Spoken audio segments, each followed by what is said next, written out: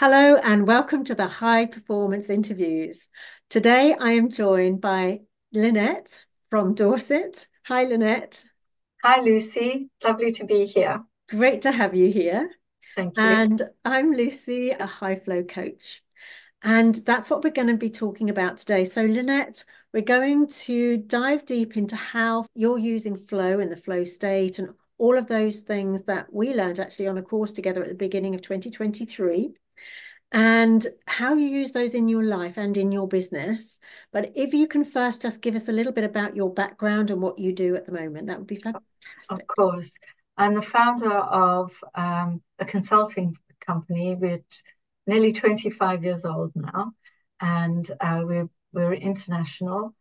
We do three things. We headhunt people, we coach senior executives, and we also provide them with research and insights about other businesses, etc. And I focus on the executive coaching and leadership development arm of the business.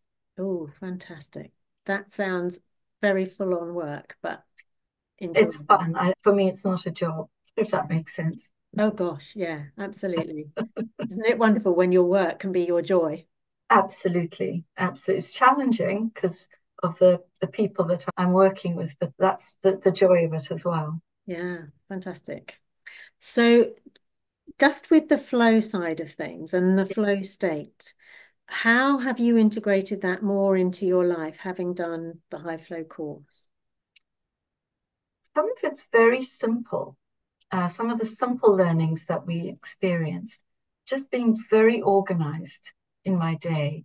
I make sure that my clothes are ready for the following day. My food is ready for I cook on the weekend for a week. So I make sure that I've got my breakfast and my lunches and my dinners. Everything is very organized. So I don't have to think about it too much. So I get up very early because I am a meditator. So I find that the meditation practice gets me into a flow state. And the flow state for me is when I'm just in the zone, I'm really focused and in a meditative state. Time just disappears. And as a result, it really sets me up for the day. It makes me far more focused. So, from a work perspective, my days are very full. There are times when I feel I can flag.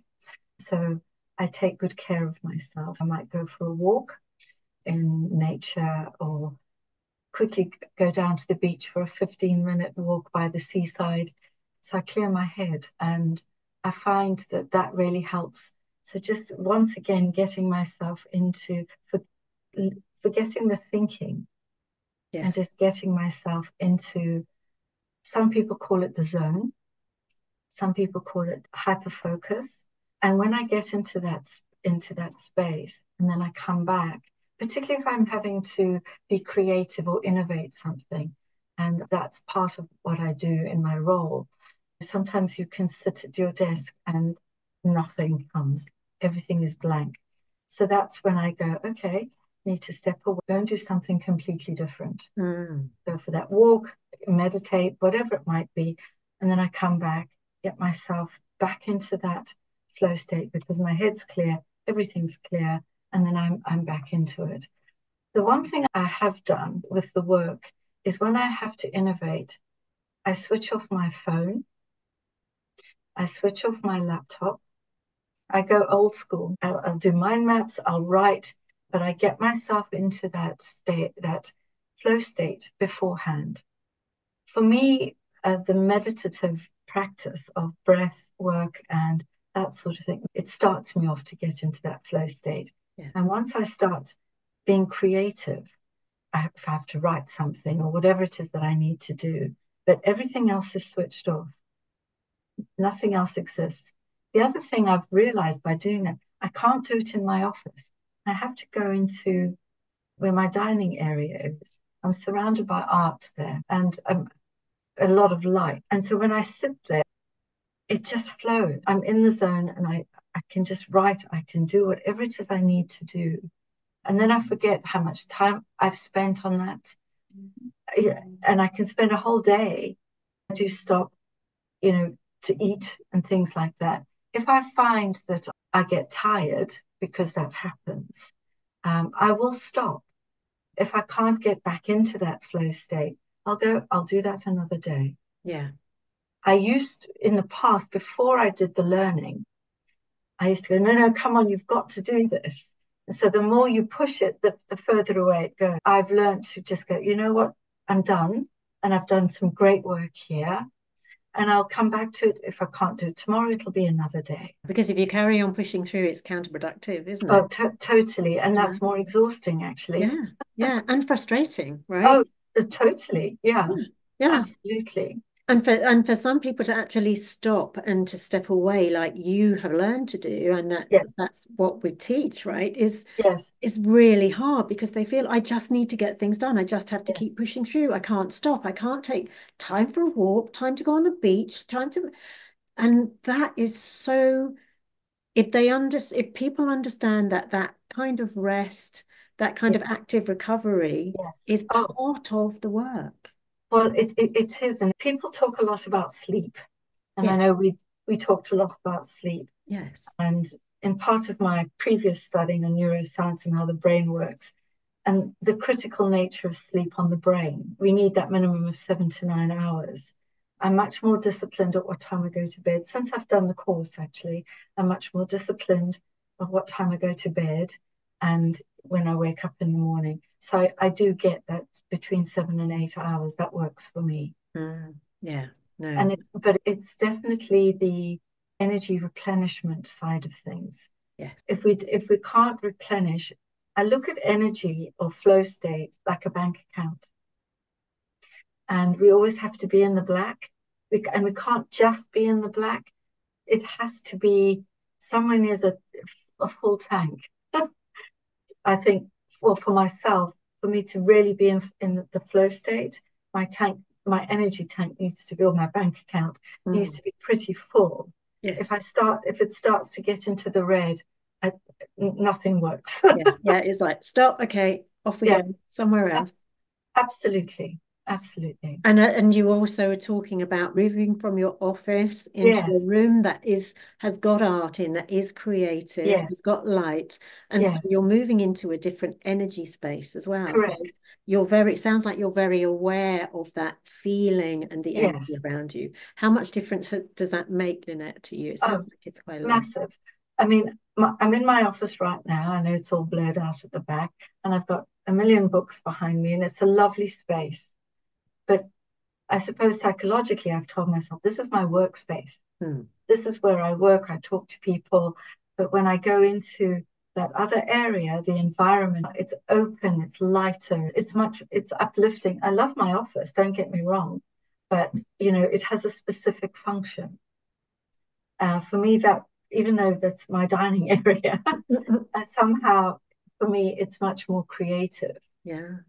And I find that whatever creative or innovative work I need to do, I automatically go in there, because the one thing I have learned through all of this work is that environment is critical, and environment creates the energy for high flow. Yeah, yes, absolutely. So then moving into the work that you do with your clients, have you integrated that? I'm sure you have done.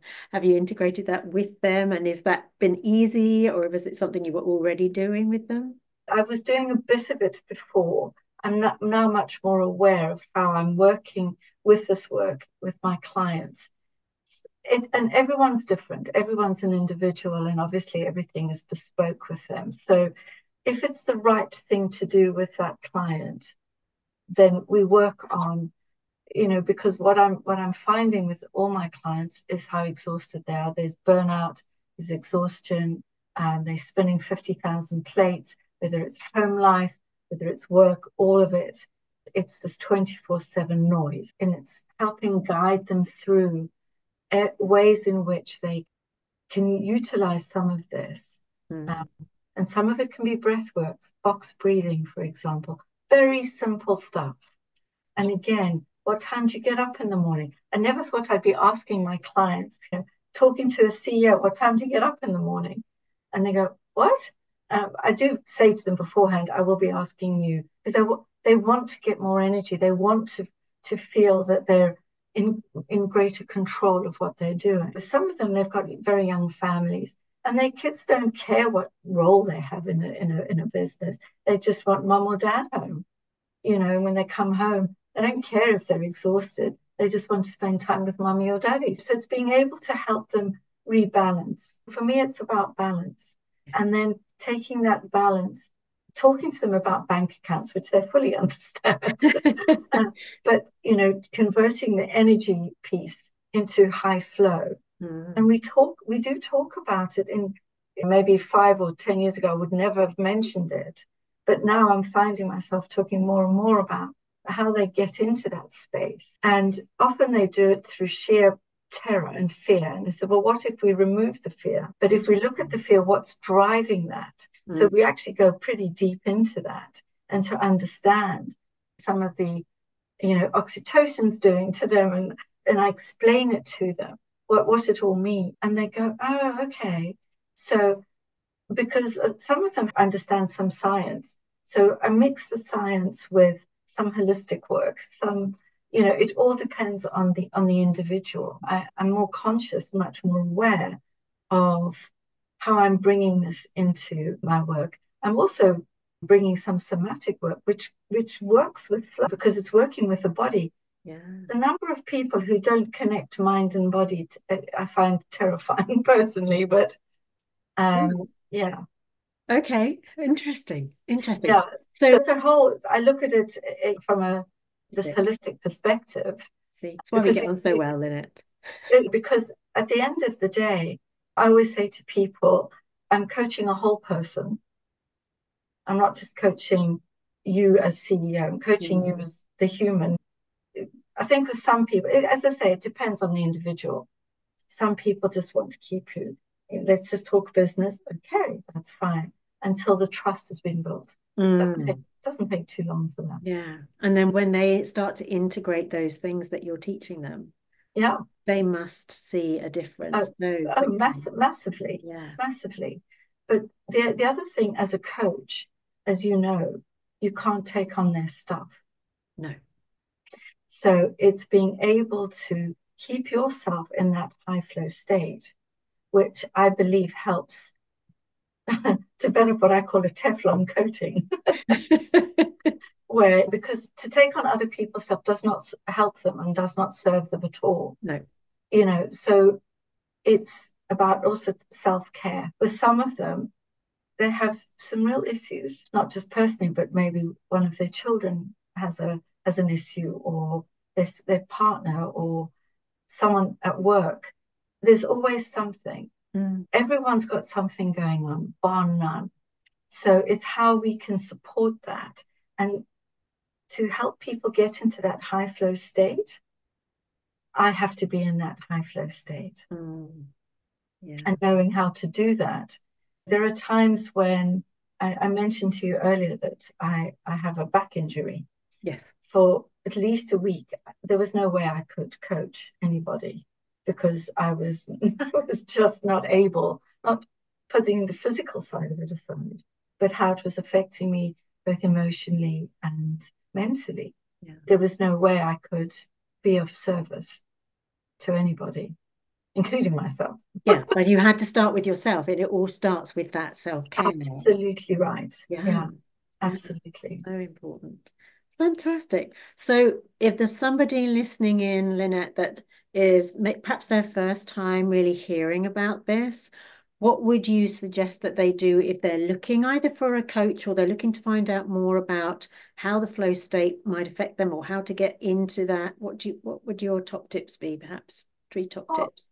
my suggestion is they should call you because I mean, your experience, your background, your understanding of high flow states is second to none, And I know that we connected for a reason. I think that they should contact you because to me, there are micro changes people can make, and it's the small steps, but it just needs one step. And it can Just make needs that such a one huge step. difference. It's that one domino, isn't it? And That's then the whole correct. stack goes down. Absolutely right. Yeah. And and if you're unsure, Lucy doesn't, Lucy talks in English, so she understands, and what I mean by that is that she can explain it properly. You know, you can talk to scientists who sort of, it all goes way above all our heads. But I think when it's explained in a simplistic way, one, it's not scary, and Mm. two, it's easily accessible because it's about us. We have everything that we need to be in a high flow state. Yeah. And it's just understanding about it. Absolutely. And Yeah. there are steps. Everything has a process and there are steps to take. Yeah. And, we all fall off at some point and then we climb back on again. So, and the key is not to beat yourself up about it either. Well, thank you for that. So that was your number one tip. Do you have a couple of others? I hadn't even asked what your tips were going to be. Oh, right. As I say, micro changes. So I think this self-discipline is quite important here Mm. because I remember learning that getting your basic life stuff sorted out as quickly as possible. So, what time do you go to bed? Rather than, well, I'm just going to sit up. And I remember us learning that sitting in front of a TV with a bottle of beer in your hand is not relaxing Actually, not because recovering. your eyes, your optical nerves are still going. And if you're watching something that's exciting or scary or something, your body is reacting to that all the time. So that's not necessarily relaxing. Relaxing is a lot of people don't know how to do this. Do nothing. Just Mm. sit quietly Yes. and do nothing. So that's a tip. Do nothing. It doesn't have to be for long, but just to ensure that all the noise just starts to dissipate. So that's one tip, and that takes a bit of practice. Yeah. But if you start getting into that little bit of practice each day, 5 minutes here, 10 minutes there, and then you start to build that. These, what I call, as I said, these micro changes. And the other is start to get a bit more discipline in your daily rituals. Mm. Love it. Thank you. That's absolutely wonderful. Thank you so much, Lynette, You're for welcome. joining us. It's been an absolute pleasure It's been a interviewing you and joy. chatting. Hopefully, it's been useful. Most definitely. Well, I think our audience will be found it very, very useful, most definitely. Well, thank And I know that we've both enjoyed chatting. always. And And thank you, Lucy. Thank you for so- thinking of me for this. thank you. Thank you. And I wish you So well, and I wish your listeners well as well. yes, most definitely. Now, there's for our listeners, there's going to be another video coming up on screen. So do have click away on that, and I'm going to see you over there. Thank you very much for tuning in, and thank you, Lynette, once again for the Thank you very interview. much. Take Okay, care. take care. Thank Bye you. bye. Bye.